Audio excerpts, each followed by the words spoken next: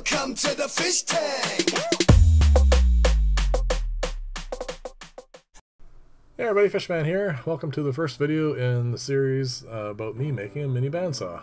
The reason for doing this is I end up with an awful lot of offcuts in aluminum and in acrylic especially that I just don't feel comfortable with using the machines I normally work with them.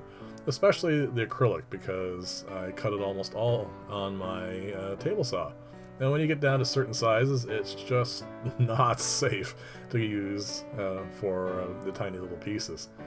And I tend to find I need more small pieces, especially when I'm doing the canopies for making the LEDs. And so I figured what I'd do here is I'd make a small bandsaw. And normally when I do this build, especially for the belt sander that I just finished doing, well, a little while ago now I guess, is I would just jump straight into it and make the drive wheel and go from there and figure things out as I go along. But I've come to realize that a bandsaw is a little bit more complicated than a belt sander. So what I'm going to do here is I'm going to do a mock-up. This piece of plywood I've cut and drilled and everything is about the maximum size I'd feel comfortable putting on my lathe. And what I'm going to do is, as I see I'm marking out holes here, what I plan to do is make an arbor and then drill through the sheet of aluminum that I'm going to put on here, or round bar, depending upon which is cheaper. And what I'm going to do is then stick it in the lathe, and then what I can do is I can reverse it. So when I add the bushings and probably going to have to add roller bearings, that sort of stuff, I'll be able to flip it back and forth, and then I can make the belt that runs. There's a reason why I'm going to use an arbor, because any bolt that you tie, there's no way you can tighten it down far enough that it would stay solid for turning. So with the arbor with the 4 holes, I think it should be fine. So I'm going to do here, there you go, it's completely loose now. So I'm going to tighten that up. So what I'm going to do here is I'm going to take this piece of plywood and I'm going to try seeing how it fits around all the different parts of the lathe, and I'm going to try turning it a little bit. I've never actually ever turned wood on the my lathe before, but I'm sure it should be pretty straightforward.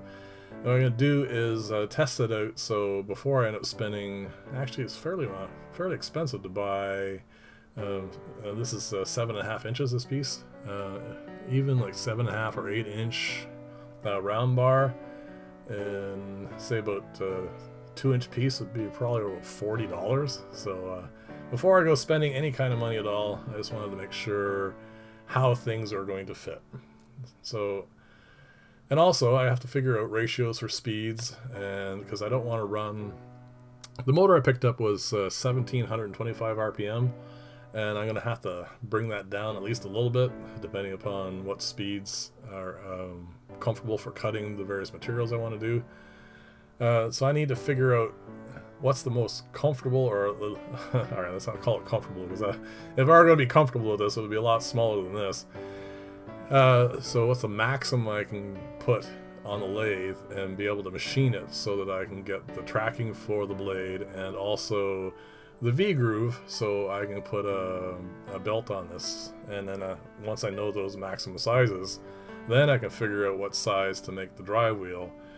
And possibly, depending upon how ambitious I decide to get, I might make multiple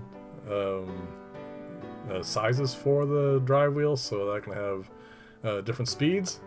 But we'll wait until I at least figure things out a little bit before I get too ambitious with this. Now I plan on having, if you remember the belt sander, the idle wheels are only supported from one side. Because there's a lot more tension on the belt, I plan on supporting on both sides. Hold on a sec. Now here's my problem.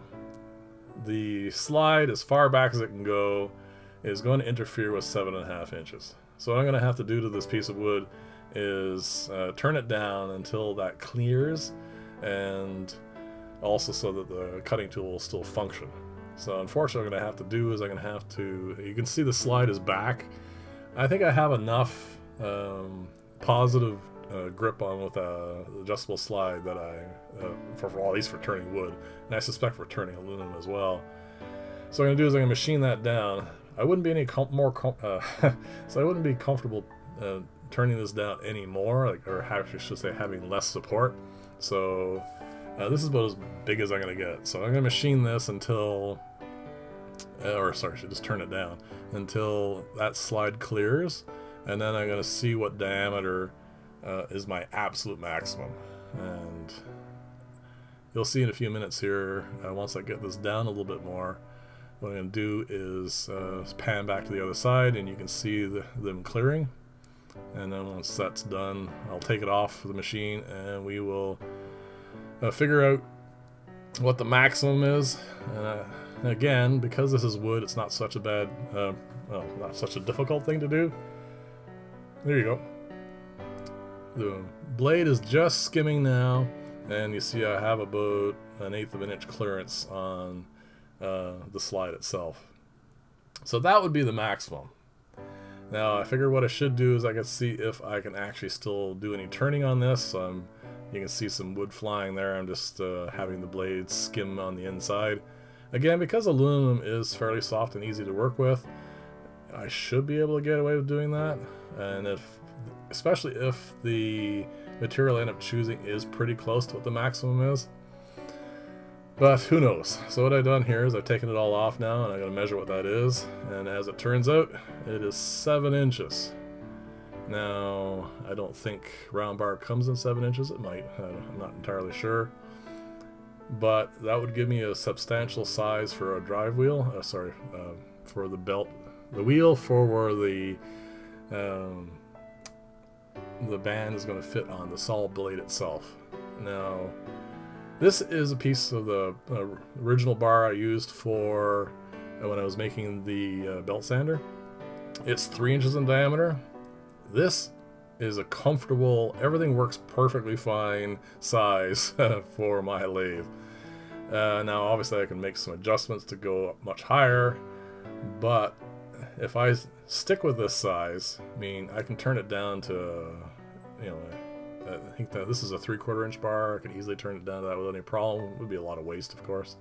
I can buy smaller bars for the drive wheel, but if I want to make a staged drive bar, a staged drive wheel, like I can have like different settings for the belts, I would need to probably start with something about this size. But I'll have to figure that out later. Let's see, yeah, this is the other problem I was coming across when I was thinking about this. If I use this size for the belt, sorry, not the belt. I keep thinking of my belt center. If I use that for the band saw, like for the blade, it's going to have a very little clearance between both sides of the blade, like going up, going down. So what I'm going to have to do is have an extra wheel, and that can get to be a little annoying too. So I don't know. I'll have to figure that out as we go along. This is just me testing out various RPMs for cutting the two materials that I'm most likely going to be using. I'm going to start off at 23 meters per minute, and this is 35.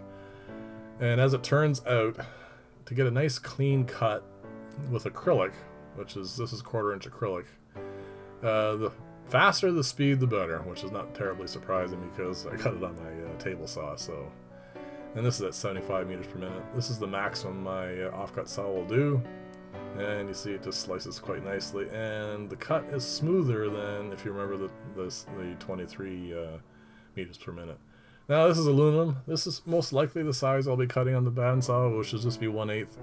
And this is at the slowest again, at 23. And aluminum cuts better at slower than the maximum speed, but even here at 23, it's not a smooth cut, so I most likely won't be using that at all. This is 35, this is the mid-range, and this is actually the preferable speed for when I cut aluminum. It feeds through quite nicely, there's no binding in it or anything, and you get a nice smooth cut. And then I'm going to do it 75. I don't have the sound on, but you get a bit more of a vibration with the material because, it slices cleanly and everything still, but I think it's pushing it a bit fast. So I suspect I'll end up using somewhere mid-range. Now you have my apologies, but it's time to do some math. It's unavoidable because I need to calculate out what kind of cut down I'm going to use for... Well, I'm going to plan on using a drive belt between the drive wheel and the main support wheel where the band's going to be on, and I want to know how much I'm going to have to be able to reduce the RPMs so that I end up with a functional amount of footage going through whatever piece I decide to cut. So if I use a 1-inch diameter, it gives me a 1/2 inch radius. And if I go to a 3-inch diameter, it gives me an 1.5 inch radius. And that ratio ends up being 3:1. So every time the drive belt goes around the drive wheel, it'll only turn the actual belt, well, for where the band is, will only go down 1/3. So what that does for me at a 1-inch drive wheel at 1725 RPM gives me 137 meters per minute of the belt turning if I had a 1:1 ratio. But 3:1, that cuts it down to 45 meters per minute, which is a little higher than the 35 I was doing in my tests on the offcut saw, but I think it's going to be comfortable. Now I need to figure out whether I'm comfortable with a 1-inch drive wheel or if I'm going to make multiples, and then again what size I can have as a maximum for the other end where the band saw is going to be. But all those things I'm going to figure out, and hopefully in video 2 I'll have done some thinking, and we'll actually start turning some metal.